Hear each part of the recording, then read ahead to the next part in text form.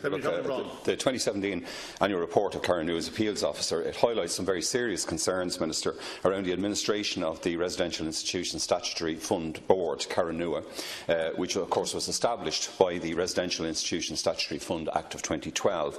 Some of the decisions and procedural issues in Caranua indeed raise many questions, along with the continuing reports from survivors of abuse, of how they've been treated and are being treated in their interactions with the organisation.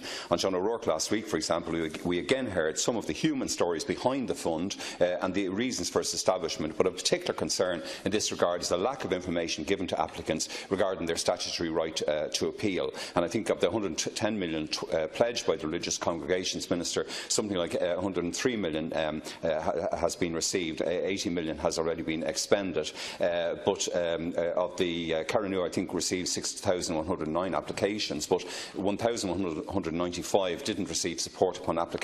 But of most concern, in the appeals process of those who appealed, 66% were successful, with 42% of appeals upheld and others referred back to Caranua or partially allowed. But there is real concern about the length of time it took to process appeals during 2017. 39% took over 52 weeks, only 7% were completed in less than 13 weeks, and 23% were completed in 13 to 26 weeks, 20% were completed in 26 to 39 weeks, and 10% were completed in 39 to 52 weeks. And of course, these unsatisfactory time frames were there while there were 2 working appeal officers, and these times are very likely to increase now that the second appeals officer refused to renew the contract and hasn't yet been replaced. But the reading of the sample appeals that are to hand, Minister, are particularly shocking, and some of the decisions seem to have been plucked out of thin air. Where are the written guidelines saying that only external doors, for example, are included? How are applicants expected to provide the requisite information when they aren't even being informed of the parameters for decision making? Thanks, Caroline. Thank you. Daly. Thanks, Corla. Minister, another Caranua Appeals Officer's annual report, another crushing expose of the, I suppose, severe dysfunction of an organisation that was set up supposedly to administer a fund for the survivors of institutional abuse, which has actually become in and of itself a vehicle for causing further distress to people who applied for support such as healthcare, housing improvements and so on, a system that has been revealed yet again to be totally arbitrary, totally inconsistent and bureaucratic when it could have been a simple application form. It's been adversarial, a lack of empathy, a lack of sympathy. And, you know, we've raised previously, I think you're the 4th Minister, and I congratulate you on your new job, but you're the 4th Education Minister that we've had to raise this issue with. Year after year they point out the patterns, the problem with the administration of the fund, with the way survivors are treated. As Deputy Brouhgan said, a clear majority of the refusals by Caranua were subsequently upheld on appeal. And we have to take into account that these are elderly people and sick people whose time is not on their side. Almost 40% of the cases, the waiting time for the appeal, which ultimately becomes successful, is over a year. And this is absolutely shocking. Like the failure on behalf of Caranua to implement previous appeals officers' report and to deal with the successful appeals is frightening as well, because cases which were successfully appealed as far back as 2014 are waiting on the services that they applied for almost 4 years ago.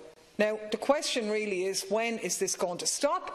When are the barriers going to stop being put in the way? People have a statutory right to this fund. We have a situation today where there's still 2,449 applications in the system awaiting a decision. Are they going to go into the backlog as well? Minister, we need a second appeals officer straight away, and we need some action on these reports. Thank you, Deputy.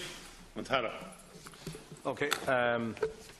Thank you, and thank you, Chairman, and thank the 2 deputies for raising this issue. And I know it was a broad question or a broad topical issue around just the discussion around the 2017 annual report of Caranua's Appeal Officer. So I have a fairly broad answer, but there are statistics and maybe bits of information here that might be relevant to this discussion. Caranua is an independent statutory body, as you know, established in 2013. under the provisions of the Residential Institutions Statutory Fund Act 2012 to utilise the €110 million cash contributions pledged by the congregations to support the needs of survivors of residential institutional child abuse. It is entirely funded by those contributions and no exchequer funding is involved. The Board adopted the service name Caranua in October 2013 and set up a website www.caranua.ie. Section 22 of the RISF Act provides for a right of appeal against decisions made by Caranua. Mr Pat Whelan, the first appeals officer, was appointed to that position in 2014, with further one-year periods in 15 and 16. Two appeals officers, Ms Geraldine Gleeson and Mr Brendan O'Leary, were appointed in May 2017 to deal with a backlog of cases that had built up. And the 17 annual report, which is Ms Gleeson's and Mr O'Leary's first report, covers the period 15th of May 17 to 30th of April 18. The report was published on the 4th of October 2018. There were 140 cases outstanding when they took up their position, and they received an additional 87 appeals between May 17 and April 18, giving a total of 227 appeals for consideration. 193 cases were completed during this reporting period, leaving 34 appeals on hand.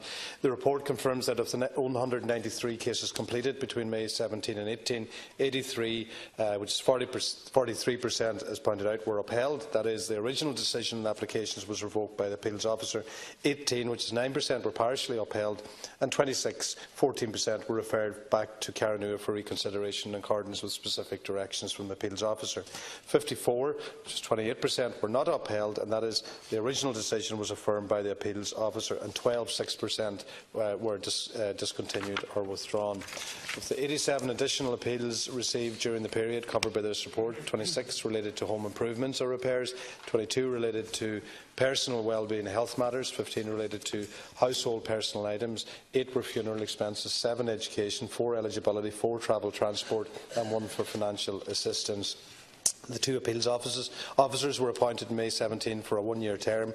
For personal reasons, one of the appeals officers decided not to accept reappointment to the position. Given that the number of appeals on hand is manageable by one appeals officer, I do not intend to appoint a second appeals officer at this time. But the situation will be monitored, and I take on board what was said here tonight. To date, costs amounting to €82,200 have been incurred in relation to the appeals officer's work. Administrative support is provided by a department official. The annual report addresses a number of specific policy issues, including issues raised in previous annual reports. The perception that Caranua made an administrative decision to refuse to process further applications from applicants on the basis that they had already received support and services in favour of those who had not yet applied or received a report was a core issue of previous annual reports. Caranua's position is that they must manage the funds so that it can be shared fairly among all people who can apply to them. This policy issue is primarily a matter for the Board of Caranua. Decisions of the appeals officer may be appealed to the High Court in a point of law. One such appeal was initiated in 2017 by the Board of Caranua. The case centred on the personal allocation limit introduced by Caranua in the revised guidelines published in June 2016. Based on the legal advice received, this case was settled by the appeals officers. There is ongoing litigation in the High Court, with 7 cases being taken against the appeals officers on the grounds that the personal allocation limit of €15,000 shouldn't be applied retrospectively where the applicant has already received funding for services from Caranua. Thanks, Chairman. Thank you, Minister. Deputy Tommy Broughgan. Thanks. 1 minute. Yeah, thanks, Catherine. Well, Minister, given the lack of intervention on these worrying reports by your predecessors, including Deputy Broughgan, I mean, it is very disappointing that you're now saying that you don't intend to appoint a second appeals officer now. I mean, I think that's the least that might have been expected from you. I mean, there were reports that these very vulnerable people, whom the state, I think you'll agree, let down horribly, they're being re-traumatised by the treatment by an agency that was set up by the state, in fact, to pay reparations. Tom Cronin and Dr. Mary Lodato, who were both survivors of institutional abuse, for example, resigned from the Board of Caranua, citing their concerns over the treatment of survivors. I mean, what training has the staff of Caranua received to be dealing with this cohort of very vulnerable citizens? And when will the Independent Survivor Consultation Forum be established? And what's the situation in relation to the CEO, Minister? What contingency fund is in place for those cases that are currently before the High Court? There's a lot of questions, really, that you need to read yourself yourself into. I mean, I wished you well last Thursday when you're, or on Tuesday, was it, when you were appointed? But you need to do a lot and get into, and start dealing with the Caranua issues very quickly. Daly. In this job this week, but I am really begging you not to just take a nod and the standard answer that other ministers have given us on this. The time is not with the survivors of industrial abuse, and the answer you gave us is simply not accurate. One appeals officer is not enough. 39% of the cases took over a year to process. There are 2,449 applications awaiting a decision. How many of them are going to go into appeals? Frankly, there isn't enough in one. We need two urgently. And as Deputy Brouhgan said, what is critically worrying is how many of those cases are going to be dragged into the courts to get their claims settled. Currently, the case is going through the courts where Caranua has failed outright to implement the decision of the appeals officer. And we should point out that 200,000 is roughly the cost of each of those cases. These costs are taken from the Survivor Fund. It's absolutely shameful. We need an efficient scheme. We need the review. We need you to take some notice, please, on this, and to look at some of the suggestions that we've put forward over the years, because, to be honest, I think we've taken a more active interest in it than the Department has, and we've made some really practical suggestions that we'd appeal to you to look at. Yeah, look, I take those contributions seriously, and whether we're talking about length of time or lack of information or too bureaucratic a system, for people who are at a stage of their life which, having gone through the ordeal with, in relation to institutional abuse, it's something I take very, very seriously. I take on board your suggestion that there will possibly be a need for a second appeals officer. What I'll do, I'll monitor that situation. I'll speak to my officials after this, and if there's ways we can make it easier for people, our most vulnerable, a most vulnerable group of people, elderly, who have gone through what they've gone through. Words were used tonight like empathy and sympathy, and having to avoid any form of adversarial approach. I'm supportive of working with you on that. So look, I take on board what you've said. I also take on board the fact that you're allowing me to get into my brief and affording me that opportunity. But certainly on this issue, I'm going to speak to my officials and get a comprehensive update from them on a one-to-one basis. Thanks. You're always nice, Clare. Yes.